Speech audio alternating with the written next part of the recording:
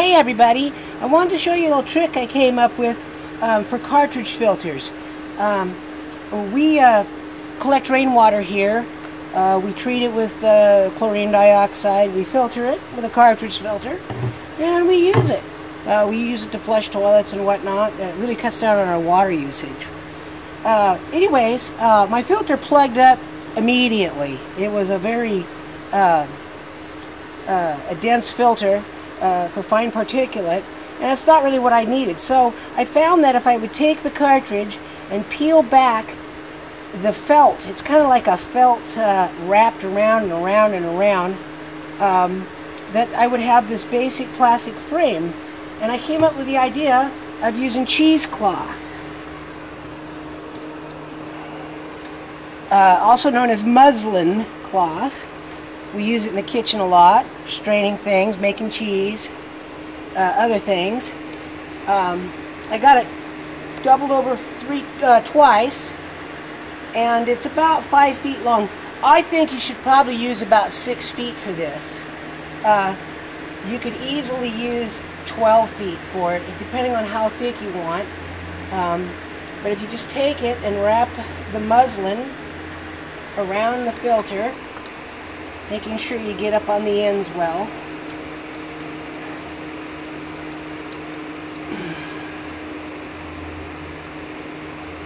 And then bring it on down over here.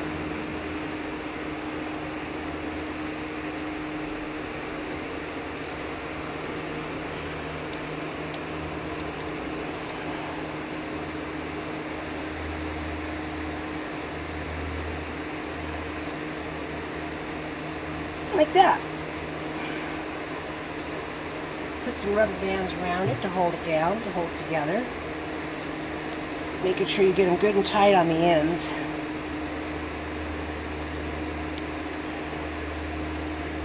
I'm going to put 2 on here for now. I'll have to, just so I can show you.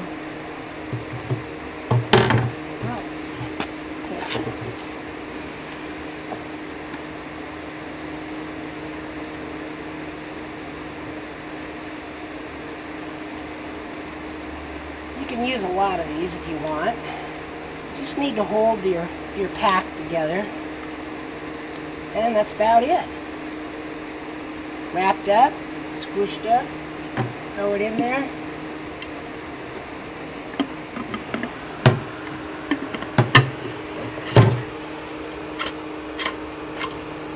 And you have a quick, fast, easy, do-it-yourself sediment filter.